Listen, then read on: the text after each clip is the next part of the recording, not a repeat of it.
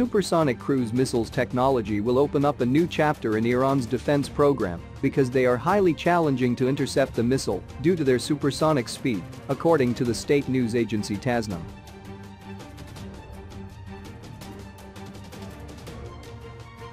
Recently, Iran announced that it has successfully developed the technology to develop supersonic cruise missiles, a capability that is expected to further increase Western concerns about Tehran's missile capabilities.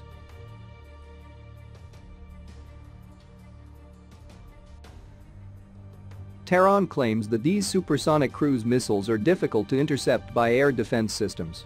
According to the state news agency Tasnim, supersonic cruise missiles will open a new chapter in Iran's defense program because they are highly challenging to intercept due to their supersonic speed.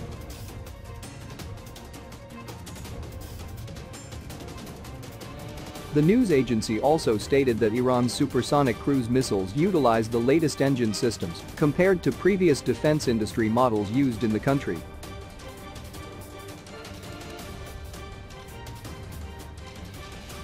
Supersonic cruise missiles will enhance Iran's military response in any conflict and prevent invading forces from reacting quickly, it added.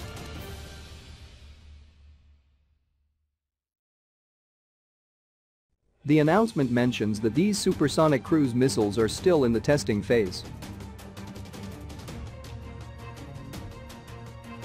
This revelation about Iran's latest supersonic cruise missile capabilities comes as the United States deploys thousands of its troops to the Middle East alongside F-35 and F-16 fighter jets to address potential threats from Iran and Russia.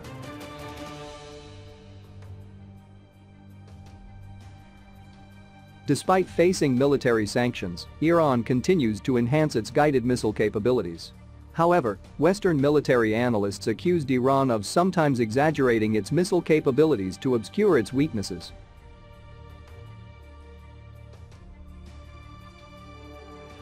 Tehran, which is alleged to possess one of the largest guided missile development programs in the Middle East, claims that its arsenal can strike military bases in Israel and the United States in the region.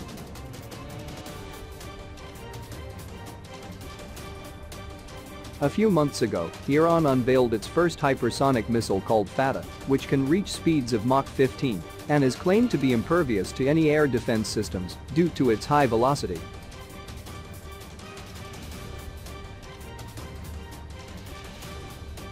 Iranian authorities assert that the all-black Fateh hypersonic missile has a range of up to 1,400 kilometers.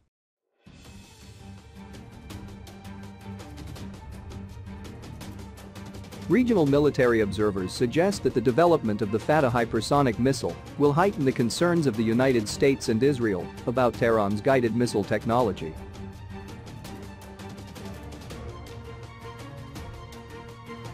According to the country's media, the Fateh can reach speeds of Mach 15, or over 5,000 meters per second, and no advanced air defense systems from the United States or Israel can intercept it.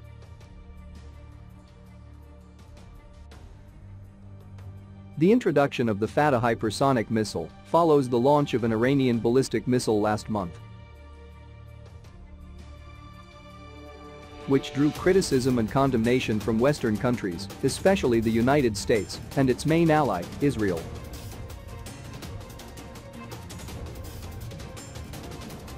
Dubbed Kibar, Iran's fourth-generation ballistic missile has a range of up to 2,000 kilometers and can target locations in Israel. It can also carry a conventional warhead weighing up to 1,500 kilograms, according to Iranian military officials, who added that Kibar can reach speeds of Mach 15 outside the atmosphere and Mach 8 within the atmosphere.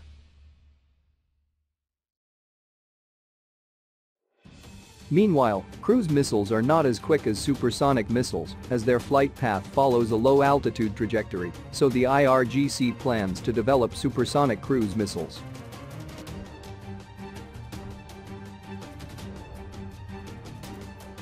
The top IRGC commander hit out at the US, accusing it of launching military, strategic and economic war against Iran, while asserting that Iranian forces have expanded their presence to the coasts of the Mediterranean Sea and the Red Sea.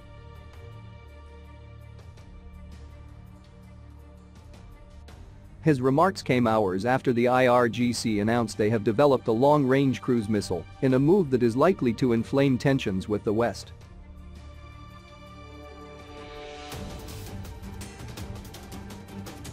IRGC Navy Commander Amirali Hajizadeh told State TV late on Friday that a cruise missile with a range of 1,650 kilometers has been added to the country's missile arsenal.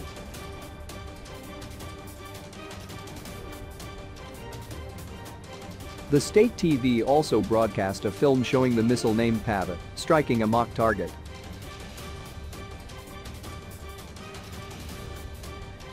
"We are now capable of targeting American aircraft carriers at a 2,000-kilometer distance," Hajizadeh noted, saying they did not intend to kill poor U.S. soldiers at a military base in Iraq in January 2020 in retaliation for the killing of top Iranian military general Qasem Soleimani.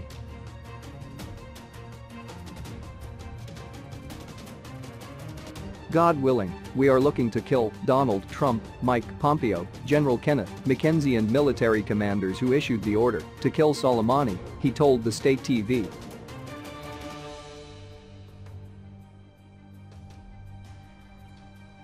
Iranian officials have repeatedly vowed to take revenge for Soleimani's killing in a U.S. airstrike, contributing to tensions.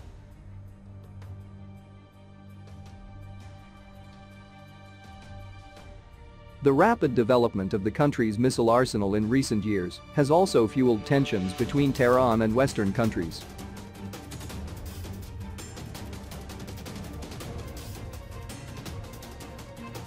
Earlier this month, French Foreign Minister Catherine Colonna called for a stronger international response to Iran's missile proliferation in a phone call with her American counterpart Antony Blinken. Iran maintains that its missile program is non-negotiable and a means of deterrence.